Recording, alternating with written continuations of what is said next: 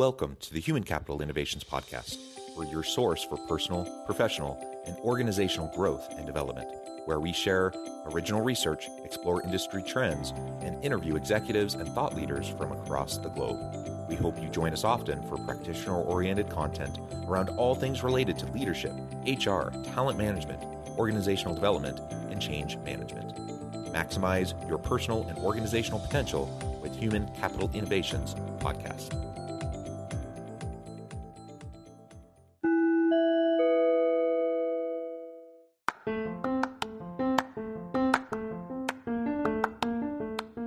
Do you enjoy the Human Capital Innovations Podcast? Enjoy ad-free listening by going to the Patreon page, and please consider contributing even at the producer or sponsorship level. And please leave a review. Thank you for your support.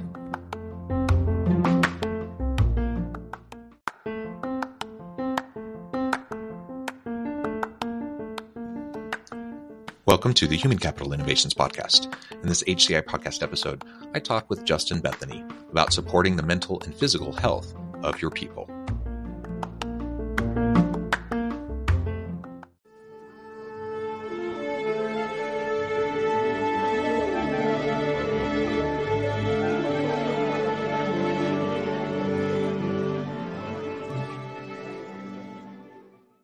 Justin Bethoney, welcome to the Human Capital Innovations Podcast. Hi, thanks for having me.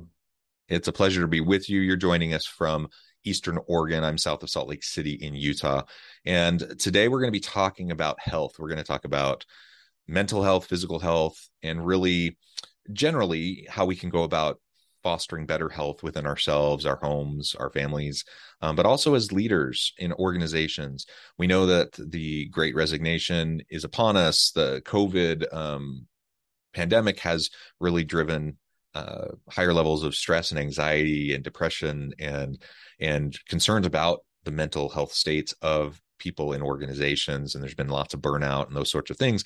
And so it's just as important, as it is important for me in my personal life to make sure I'm paying attention to my health. It's just as important for leaders to be paying attention to not only their personal health, but the health of the members of their team as well.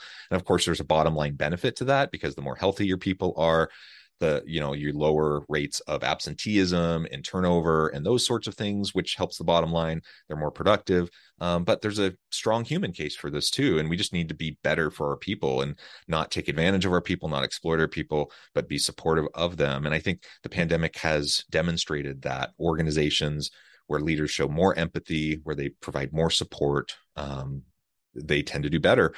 And people want to work for those types of organizations. So these are the types of things we'll be discussing together today. As we get started, I wanted to share Justin's bio with everybody. Justin currently operates a private practice as a psychiatric nurse practitioner in Bend, Oregon. His practices focus on helping both children and adults overcome common mental illness symptoms through a combination of therapy, health coaching, and limited or as needed psychiatric medications. In practicing psychiatry for the past 10 years, Justin has gained a greater understanding of the connections between the mind and the body. After spending the better part of his career incorporating functional and integrative approaches to mental health treatment, Justin gathered all of that knowledge and compiled it into an easy to digest book entitled The Mental Wellness Diet: Ancient Wisdom, Evolving Science, and Modern Day Options. Justin also publishes regular blog articles and social media posts to help explain the connections between our diet and lifestyle and our mental and emotional well-being. You can learn more just by going to his Instagram, LinkedIn, and his blog, the Mental Wellness Diet blog. And Justin, anything else you would like to share with us by way of background or personal context before we dive on into the conversation? Yeah, that was great. I think the main website is thementalwellnessdiet.com. That's the best place to get to all of that information you just shared. And thanks for that intro. Yeah, excellent. Okay, so let's start perhaps it's best to just get a lay of the land. Like, what are you seeing over the last couple of years in terms of, the people you're working with? They're coming in with challenges and issues. And I imagine you see some common themes. So what are some of the types of things that you're seeing and why should we be paying more attention to this? Yeah, that's a great question. So for most of my career, for the few exceptions, in psychiatry, there's a term, the walking well, and I think that term is going away. But it's people who are experiencing depression, anxiety, maybe some other common mental illness symptoms, but are also coincidentally highly functional.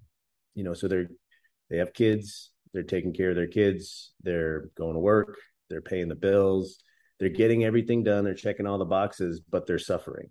And so in the different clinics that I started working out at, those were the people that would be tending to come through. And so these are individuals who often worked in corporations, organizations, public agencies. They had big, important responsibilities at home and at work. And at some point, most of them hit a certain kind of breaking point, and that's when their symptoms began to emerge. And that's where I came in. So some common themes. That's a great question. Common themes is, in life, there was a great book, The Road Less Traveled by Scott Peck. In the first couple of chapters, he talked about the differences that people can handle stress. You can either be on one side of the spectrum of an internalizer, and you're reaching across the table and you're pulling onto yourself all the dysfunction and bad things, bad outcomes in the world. You're pushing it inwards, and that's guilt and shame and depression, anxiety. Then on the other end of the spectrum, it's the externalizers. And when there's dysfunction or discomfort, they push that away. They push that outward. More often than not, the patients that come to see me are tend to be internalizers. And that creates a really interesting dynamic with their home life, their own self-esteem, how they think about the world, how they think about themselves, how they think about their symptoms, and how they interact at work. So at work, that's corporate America. It's a very unique culture. It's a very individualism kind of culture versus the collective.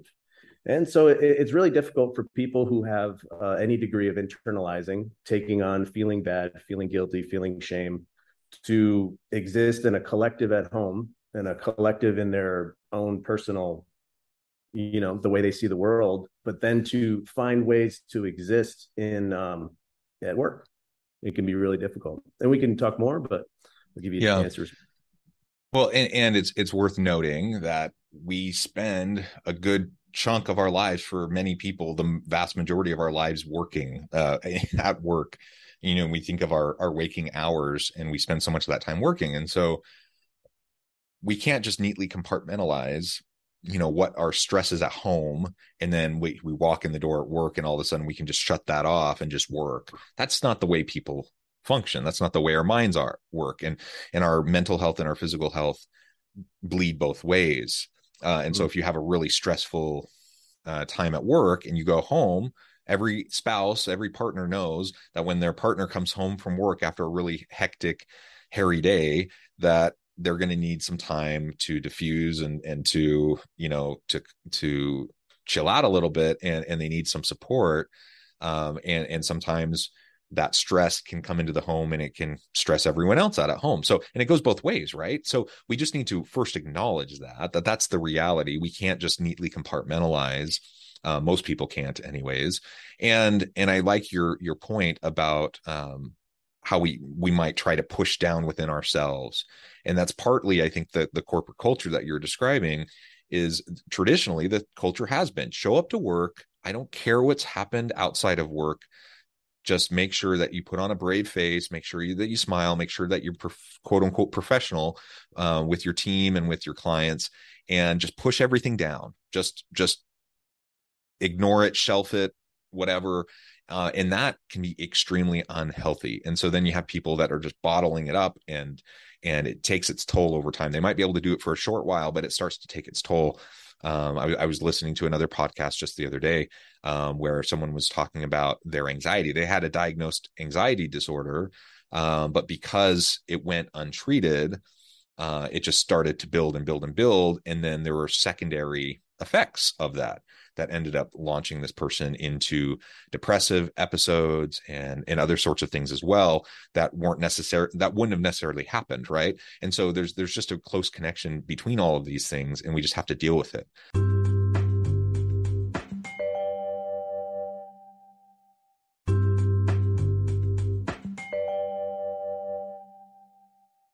I've been open with this on the podcast before, but I take a medication for anxiety.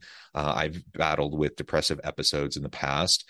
I have seen a therapist. My suspicion is that the vast majority of people probably could benefit from seeing a therapist from time to time. And I try to very proactively do things to practice self-care and to protect my mental health. I joke, and I mention it on the podcast a lot. So anyone listening, you're probably like, oh, stop talking about your dumb dogs. But I walk my dogs. I have two wonderful dogs. I walk them a couple times a day.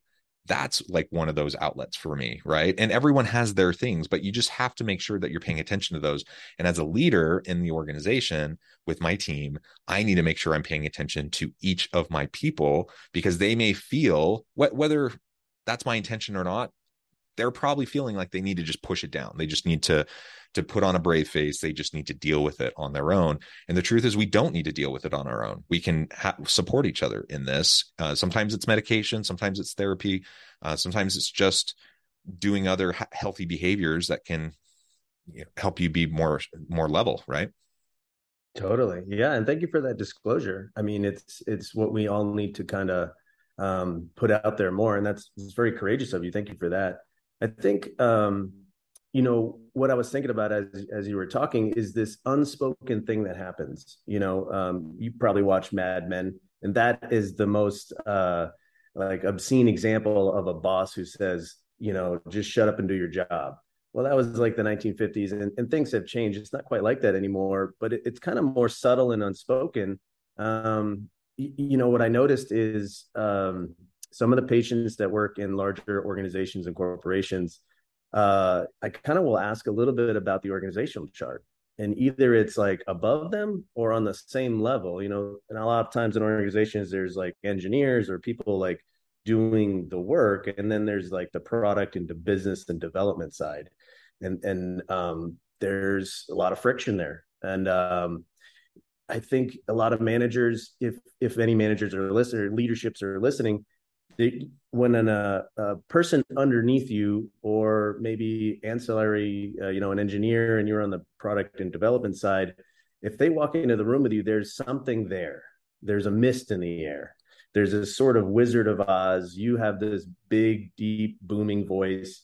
You are kind of intimidating without really probably being aware or wanting to be that way at all. That's probably doesn't fit with your principles and values. But there's just that something there about we've been enculturated in our work culture to understand that, we got to get it done in the bottom line and performance and all these metrics. And that communicates to people that they got to get it done no matter what. And what that leads to for a lot of people is a concept in psychiatry called repression. There's these impossible situations that we face, and we can just kind of go blank and proceed to move on and just stuff it down. And if that stuffing it down proceeds for too long, that's like the fertile soil for some of these mental illness symptoms like anxiety and depression to come out. At least that's what I've seen. Yeah. And maybe you can speak to, just in your own practice, what, if you've seen any trends over the last, say, 5 years, obviously with the pandemic being the last couple, have you seen an uptick? Have you seen shifts in the types of symptoms people have been having as they've been coming in, or the level of urgency or concern, over the types of things people are dealing with? Describe that for us a little bit. Sure. One pattern I've noticed is patients will come in, we'll talk. My stance is to support them, to be there for them, to kind of lead them to the truth, to lead them to a plan of coping that's sustainable and doable and effective. And so, as they come in, they'll talk about how, a boss, had a tantrum in a meeting, or these demands that just keep being placed upon them, and the boss isn't really communicating, or when the organizational chart is like parallel, the engineers are doing their best, and then the development side is criticizing them or saying it's not enough, or setting too high of expectations, things that are unreasonable, but would be pleasing to the board probably. And so there's all these kinds of frictions, and they'll explain the setup to me, and I'll get all riled up, and I'll want to support them, and I'll want to pull my own hair out, even though I don't have any left. And then there's a turn for them. There's like their response is reflective of probably their response in typical life. It's like, well, yeah, I guess I just gotta, but it's a good company. That they want to kind of swing a counterbalance and say, but I like my job, but I like the people, but it's a good job, but it's a good company, but it gives good benefits. And that's repression at work. It's okay to be upset with another person. That's kind of one of the main lessons that we teach as therapists. It's okay to have a conflict. It's okay to want to advocate for yourself when somebody else is not looking to want to cooperate with that. And so in these moments, you can't be angry at your boss. So that's kind of how it gets stuffed down, and that's kind of how it resides in there and festers and burns a little pit in your stomach. Yeah. And what happens as those things go unaddressed and that pit gets deeper and burned hotter? Well, we do our best to talk about it. We do our best to build awareness. We do our best to practice in the moment, saying to ourselves, okay, I know what this is.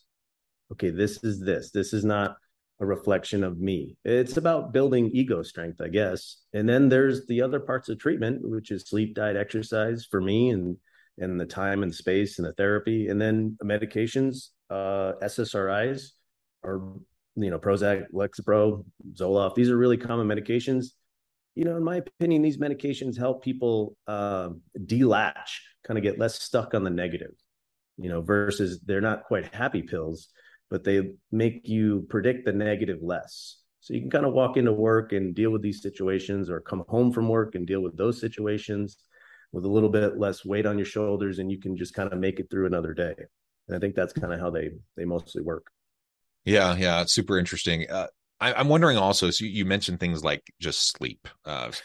Having healthy sleep patterns makes a big difference. Things like diet can make a big difference. Let's talk about that for a minute. What are some of the things that you're seeing between diet and mental health, and the types of mental illness systems that you see? And if we think about that personally, then if we step back and think as leaders, what are some, we don't want to dictate what everyone's eating, obviously, but there are things we can do to try to encourage and nudge people in a more healthy direction. So perhaps if you have any ideas on that as well.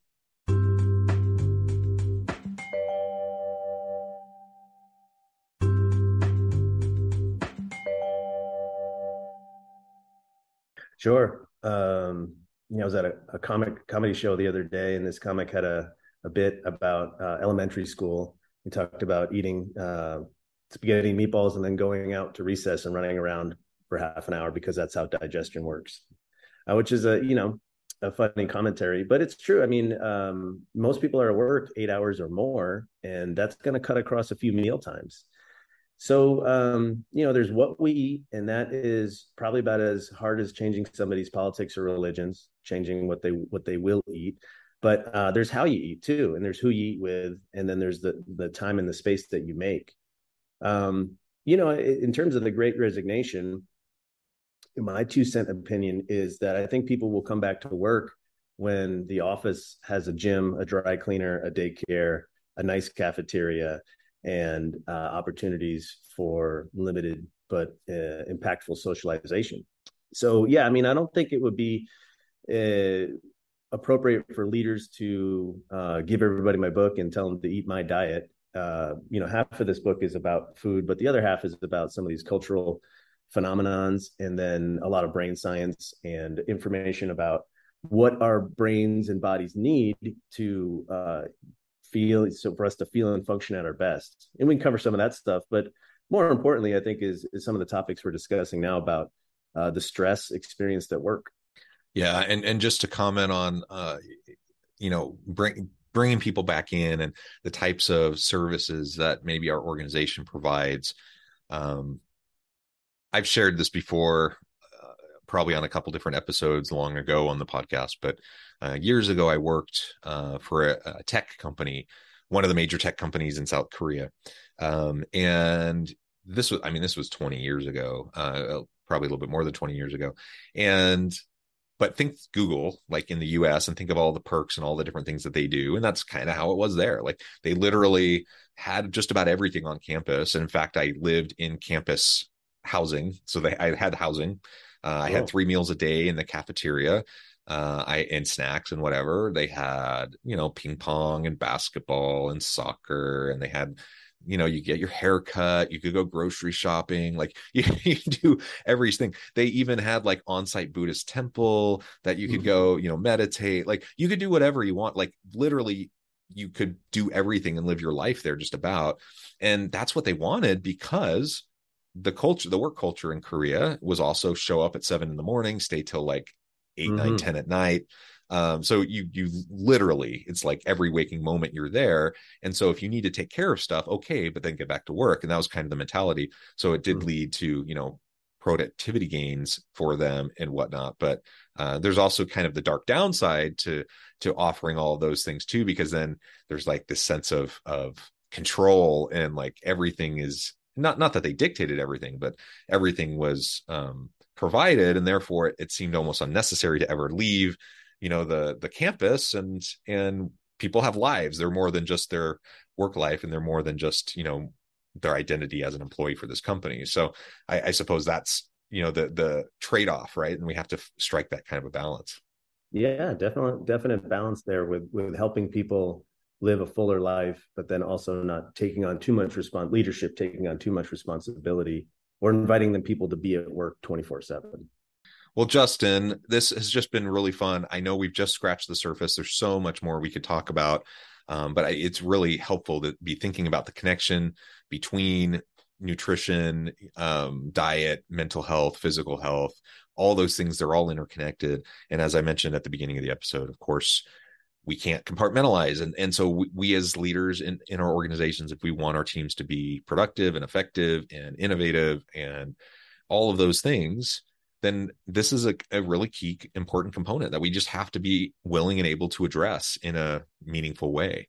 So let's keep an eye out for the mental and physical health of our people. Let's be as supportive as we can be without overstepping and without, being inappropriate. And let's just show more empathy and support. And I think that will go well for us. It'll help us feel fulfilled as leaders. It'll help our people be more healthy. It'll help the organizations that we serve in thrive. And it's just a win. Justin, this has been a pleasure. Before we wrap up, I just wanted to give you a chance to share with listeners how they can connect with you, find out more about your work, where they can find your book, and then give us the final word on the topic for today. Great. Yeah. So I have the book. It's in paperback, it's in Kindle, and it's an audiobook. All of that can be found at the mentalwellnessdiet.com website. And it has pretty much everything you need to know about me in the book.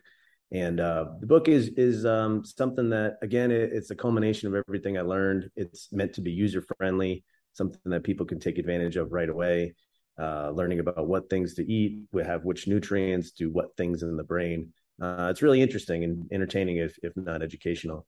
So that's that. And then, I guess the final word for me is, people need a lot, and we have to take care of ourselves, and we have to understand that other people have those needs. There's probably a line for leadership, how much you want to take on, but just acknowledging that for people goes so far. And I think that would be the final word for me. Perfect. Thank you, Justin. It's been a pleasure. I encourage listeners to reach out, get connected, find out more about what Justin can do for you. Check out the book. And as always, I hope everyone can stay healthy and safe. They can find meaning and purpose at work each and every day. And I hope you all have a great week. Do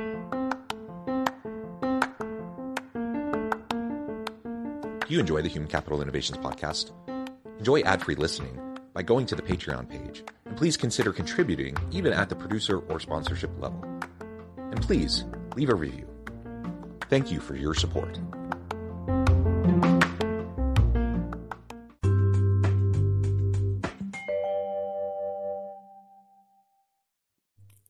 Thanks again for joining us for this episode of the Human Capital Innovations Podcast.